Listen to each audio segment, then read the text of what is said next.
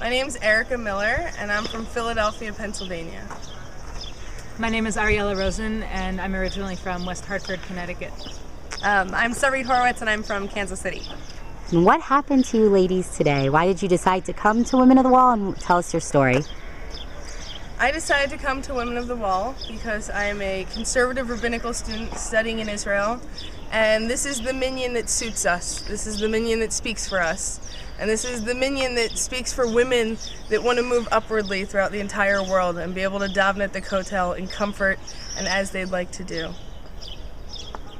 I came to Women of the Wall because I also, as a conservative rabbinical student, feel like a lot of places in Israel don't belong to me in terms of religious spaces. And I wanted to feel like I could be at the kotel and pray there and feel comfortable, and doing so with the Women of the Wall, as of right now, is the only way I feel like I can do that. Davening with Women of the Wall is the only way that I've felt comfortable davening at the kotel, and so I've tried to be here at the opportunities that I can. And what happened today, ladies? This morning we received a very interesting lesson in garments and the difference between a scarf and a tallis and how that works with different gender identities. And the very short version of what happened is we were instructed to wear our talisim as a scarf, and we did just that, but upon exit of the Kotel Plaza there was further inquiry as to the choice of how we wear our garments. So what happened in my specific case is, after having been there for a while, one of the police officers came over and asked me to take my talit down and wear it like a scarf. And I just gathered my tzitzit for the Shema. So I pulled down the shoulders so it was draped down, and she said that wasn't good enough. And I started to explain that as soon as the Shema's over, I'll fix it. And she said that was no good. She said, she didn't even hear the answer. So as soon as the Shema was over, I fixed my talit, but I guess that wasn't good enough.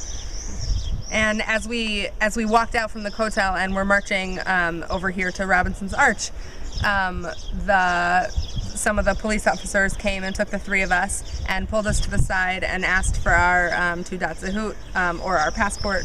Neither of us had either of those. And he took our IDs and wrote down our information and our phone numbers and our address, and told us that we would be that we were being detained and that we would be called in for further investigation and questioning. And why do you think Women of the Wall's mission is important, and other people should join or even plan their trips around it to come to Israel during Rosh Hodesh? As a very wise colleague of mine once taught us, the lenient opinion is still a very valid opinion. There are groups of people, and we often err towards the more strict opinion.